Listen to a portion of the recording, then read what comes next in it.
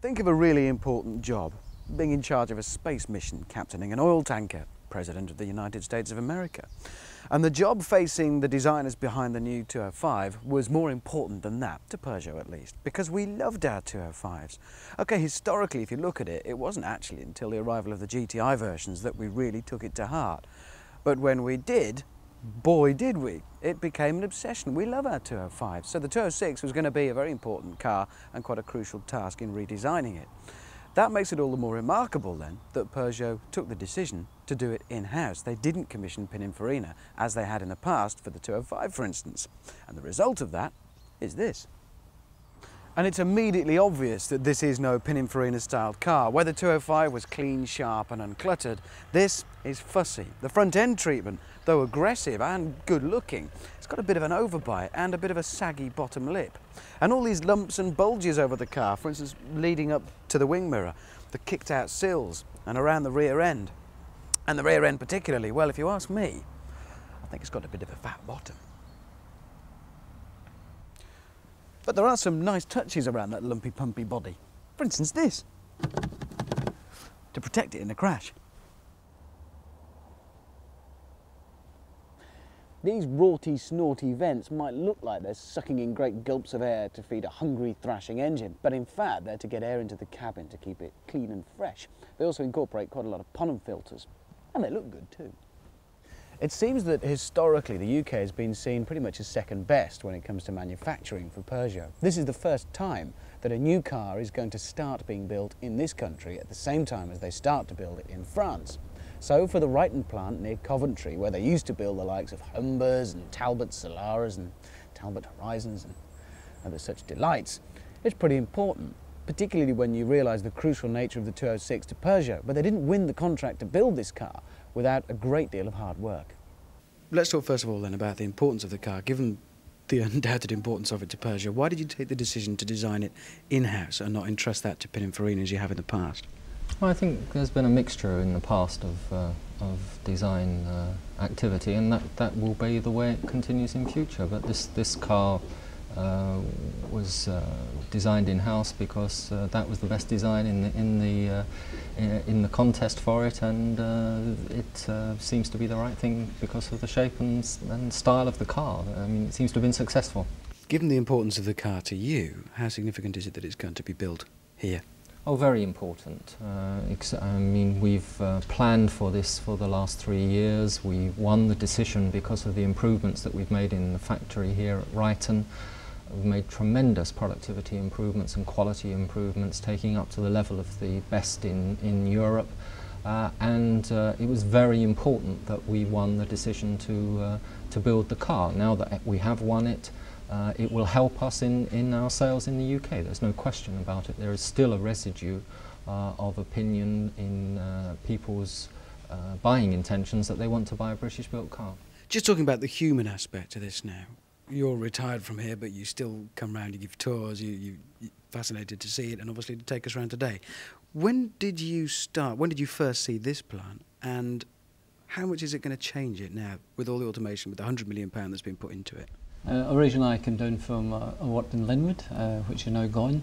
I came down in the early 70s, and this we were building the Avengers in these horrendous days of strikes and of everything.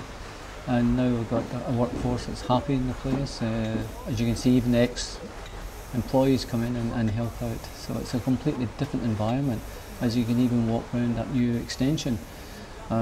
Years ago, windows were at roof level, or even factories nowadays. Modern factories don't have windows because people think they shouldn't actually see outside. You know? Whereas now we've got actual windows that operators can have a better environment to look out and work in. Yeah. And it wasn't simply a case of the contract to build it being given to you here, was it? How does that work?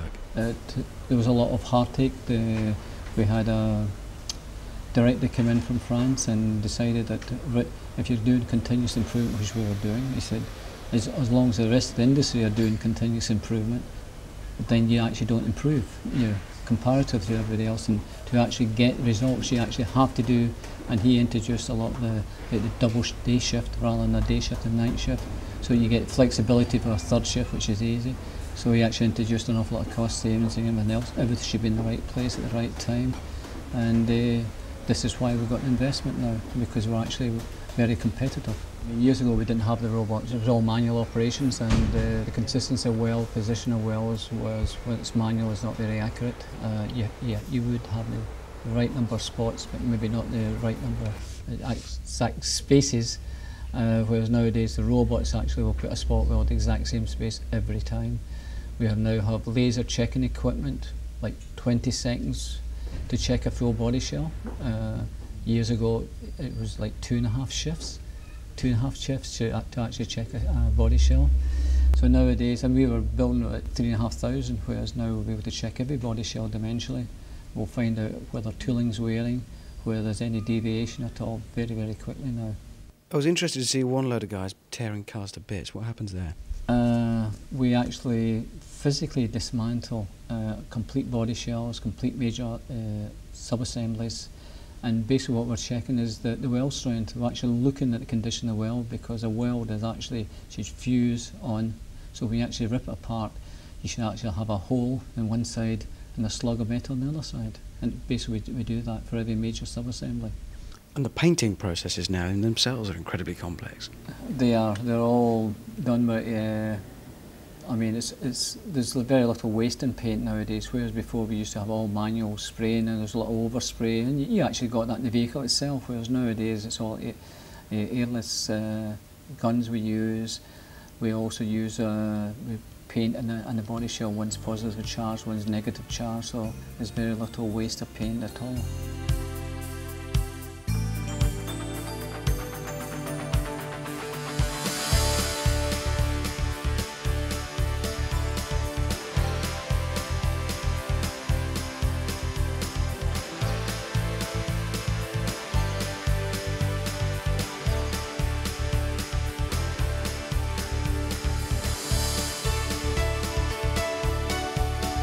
I drove the 1.4 and 1.6 litre petrol versions. The 1.4 was definitely the weaker of the two. In fact, it felt decidedly feeble.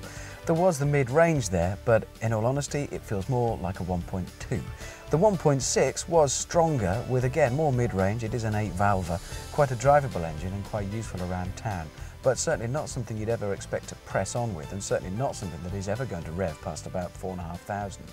The interior feels pretty well put together. It's all quite substantial in here. It's certainly not rattly and tinny like some French cars of the past in this class. And in this, the LX version, it's quite highly specified as well. We've got air conditioning, controls for the electric front windows, and a rather natty control behind the steering wheel for controlling your stereo volume and channel. But, and it is quite a big but, and I don't understand this, the whole thing appears to be afflicted with some unfortunate skin complaint. It's got this flaky, crinkled, knobbly finish. It goes everywhere, on the steering wheel, on the steering column, and I don't like it. It's like sitting on an elephant. It's like elephant skin. Why?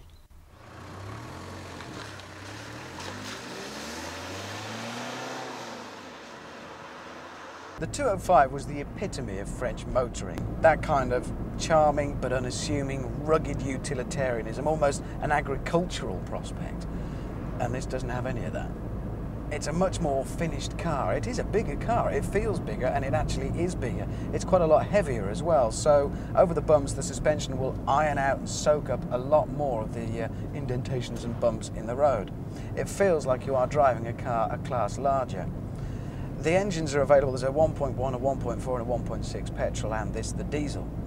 All the petrol engines are pretty unassuming, pretty unremarkable. They're 8-valve, there's no multi-valve configurations, there's nothing particularly exciting about them. That said, there's nothing wrong with them, but you certainly aren't going to leap out of the 1.4 and imagine, great, here's something really special. There's plenty of mid-range torque, as you'd expect from a small capacity 8-valve petrol engine. The diesel, as you'd expect from Peugeot, is quite a reasonable thing, but again, nothing desperately exciting. And overall, as a drive, there's nothing desperately exciting. It handles reasonably well, it goes through the corners quite nicely. If anything, it tends to drop off as you push it in terms of speed, but then these are not going to be thrashed. They're not boy racers. In all, though some may bill it as the replacement for the 205, that's not particularly fair. The 206 is a very different car. It's bigger, it's more refined, and in marketing speak, it's a more mature product. But then if you look at the Peugeot range, it's a very different thing from what it was when the 205 was first brought out all those years ago. It's not a bad car, but it's never going to be as exciting and as full of flair as the 205. But then, life isn't anymore, is it?